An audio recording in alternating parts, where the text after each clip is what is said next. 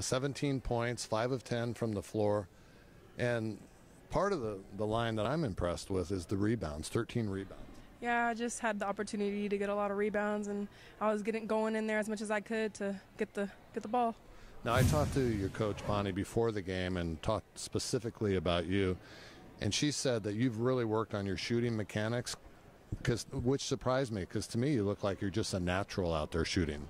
Yeah, I didn't really have a good few games scoring the three between December and January, so I took it upon myself to get in the gym and make sure I'm getting that shot back on.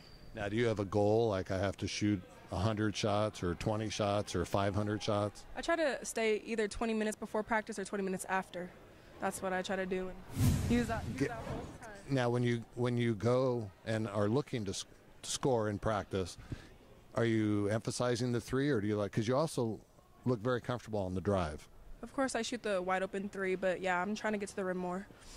And in my conversation with Coach Bonnie, she mentioned that you might be the strongest player on the team, physically the strongest. Yeah, I try to work as hard as I can in the weight room.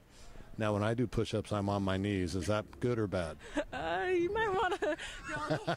All right, you don't have to hurt my feelings. And great game, and I hope to interview you after many games this season.